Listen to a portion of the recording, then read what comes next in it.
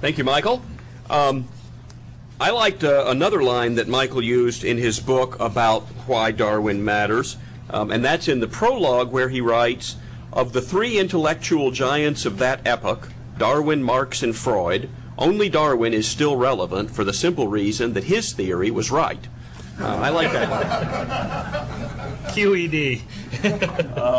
The podium is heavy here under the weight of all the Ph.D.s. We have 3 Ph.D.s up here on the podium. Unfortunately, like so many other things in life, they are not equitably distributed. I don't have one. Jonathan Wells has received 2 Ph.D.s, one in molecular and cell biology from the University of California at Berkeley, and one in religious studies from Yale University. He is best known these days as a senior fellow at the Center for Science and Culture at the Discovery Institute. He's the author of a book, Charles Hodge's Critique of Darwinism, and another book, Icons of Evolution. And most recently, he is the author of The Politically Incorrect Guide to Darwinism and Intelligent Design. And we have copies of both this and Why Darwin Matters outside, and we invite you to pick up a copy of either or both and to ask the authors to sign them. Please welcome the author of The Politically Incorrect Guide to Darwinism, Jonathan Wells.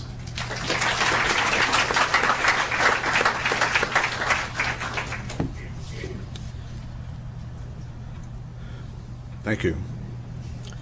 In the 1960s, I was a Berkeley leftist. In fact, I spent 1.5 years in prison for my opposition to the war in Vietnam. So I love controversy, and I guess it's a good thing, isn't it? I'm now much older, and I hope wiser. In fact, I'm committed to conservative social values, and I think, like many of you in this room, opposed to big government. Unlike Mr. Shermer, however, I do not embrace Darwinism for the simple fact that it's false. Darwinism is not the same as evolution. Evolution can mean many things, things like change over time or changes within existing species that are utterly uncontroversial. Nobody quarrels with them. By Darwinism, I mean specifically Charles Darwin's theory in its original and modern forms, that all living things are descended from a common ancestor, modified by natural processes, unguided natural processes, such as random mutation and survival of the fittest. As I learned in the course of earning my Ph.D. in biology at Berkeley, Darwinism is false because it doesn't fit the scientific evidence. This includes the evidence cited by Mr. Shermer in his book, Why Darwin Matters. For example, according to Mr. Shermer, this is from page 16, fossils speak for themselves, and Darwin's theory of descent with modification is evident in 8 intermediate fossil stages identified in the evolution of whales. Yet paleontologists now know that all of those fossils had features they would have had to lose in order to give birth to anything further on in the series. Those so-called transitional forms cannot possibly be members of a single lineage of ancestors and descendants. One might as well line up a series of automobile models to illustrate descent with modification. Indeed, some Darwinists have done this. But we all know that automobiles are designed, not products of unguided natural forces. So the point is that a series of forms does not in and of itself show us anything Darwinian at all. Darwinists acknowledge that living things look designed, but they claim that this is an illusion. Mr. Shermer uses the example of the human eye. Here's a quote from page 17 of his book. Biological structures show signs of natural design. The anatomy of the human eye, in fact, shows anything but intelligence in its design. It is built upside down and backwards, requiring photons of light to travel through the cornea, lens, aqueous fluid, blood vessels, and various nerve cells before they reach the light-sensitive rods and cones that transduce the light signal into neural impulses. This description is actually incorrect. The blood vessels are behind the light-sensitive cones and rods. Otherwise, the blood vessels would block most of the incoming light. Indeed, this is the very reason the nerve cells have to be in front of the light-sensing cells, so the latter, the nerve cells, can be, so the light-sensitive cells can be close to the underlying blood vessels that nourish and renew them. The human eye, in fact, is an extraordinarily efficient video camera that continually regenerates itself, unlike the cameras we make. And no one has succeeded in showing how it could have been designed any better, nor has anyone demonstrated how it evolved through a Darwinian process. Darwinists claim that microevolution, those minor changes within existing species that I said are uncontroversial, if given enough time, will produce macroevolution. This is the origin of new species, organs, and body plans.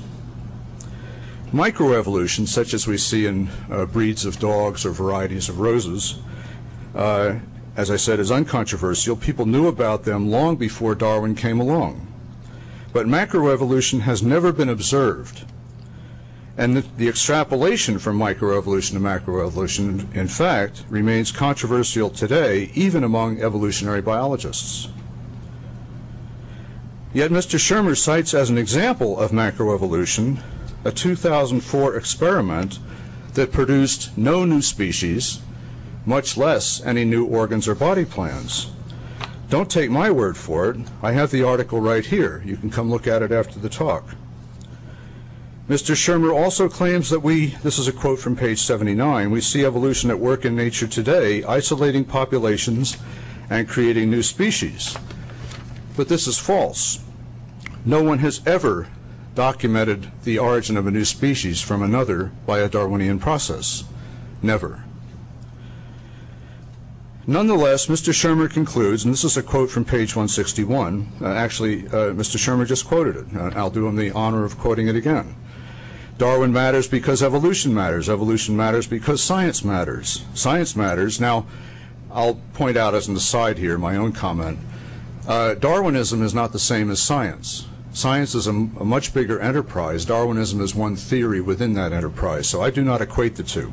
But to continue with the quote, science matters because it is the preeminent story of our age, an epic saga about who we are, where we came from, and where we are going. Now, I like a good story as much as the next guy, but science is not about telling stories. Science is about understanding the real world by testing hypotheses against the evidence. Mr. Shermer pays lip service to the evidence, but he actually ignores it, as his book demonstrates, and falls back on a completely different definition of science. Here I'm quoting from page 52. The essence, this is not a quote yet, I'm leading up to it. The essence of science is naturalism, which dictates that, quote, life is the result of natural processes in a system of material causes and effects that does not allow or need the introduction of supernatural forces, end quote. Indeed, Mr. Shermer concludes, there is no such thing as the supernatural. This is not empirical science. This is materialistic philosophy. In this respect, Darwin is no different from Marxism and Freudianism. And like them, I predict it is headed for the dustbin of history.